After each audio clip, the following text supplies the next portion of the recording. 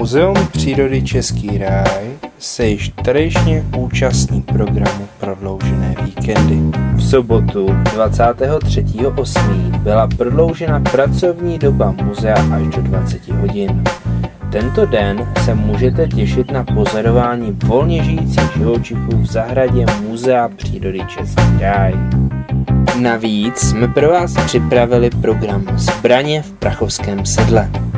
Od 17 hodin si budete moci sáhnout na zbraně z muzejní expozice, vyrobit si repliku kule do pušky Lorenz, které v prachovských skalách v roce 1866 používala rakouská armáda.